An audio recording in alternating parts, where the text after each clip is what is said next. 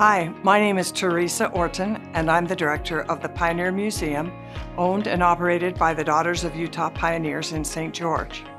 Our museum was built in 1938 when the generous donation by Hortense McQuarrie Odlum made that possible.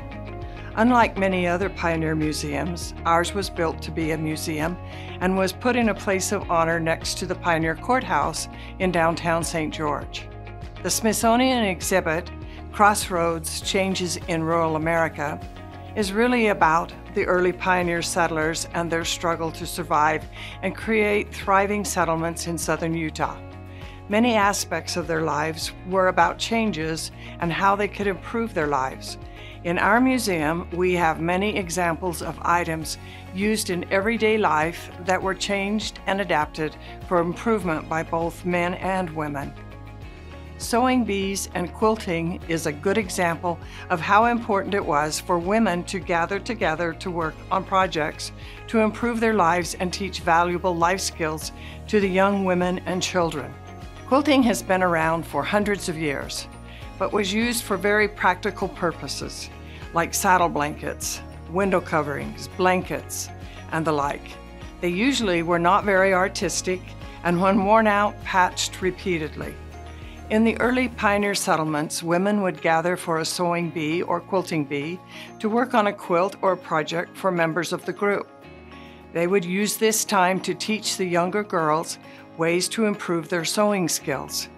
But just imagine the scene with several women and young girls all working away, and what would they be doing but talking and visiting? Now, it would not all have been gossiping about their neighbors, but discussing ways to solve problems of the community. Many young wives learned many ways to manage a home and children from the more experienced ladies in the quilting circle. Society rules were established and accepted, as well as advanced onto younger children. Without this bond that women would have formed, it is highly likely that many settlements would have failed. It would have taken a great deal of effort by all members of the community to ensure survival in such a hostile environment. A great example of the work of a quilting circle is at our museum, called the Friendship Quilt.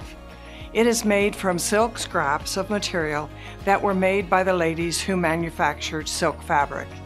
Each piece is a random shape and embroidered and decorated by the lady who donated it with her name. It was stitched together and then sold at auction to make money to help the sick and poor in 1896 to a man from American Fork.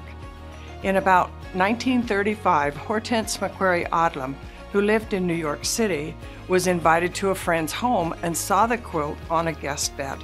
The first thing she saw was her mother's name. So the lady gave the quilt to Hortense, who in 1938, when our museum was dedicated, donated it to the museum. It is currently on display in room 7. Please come and visit our museum soon.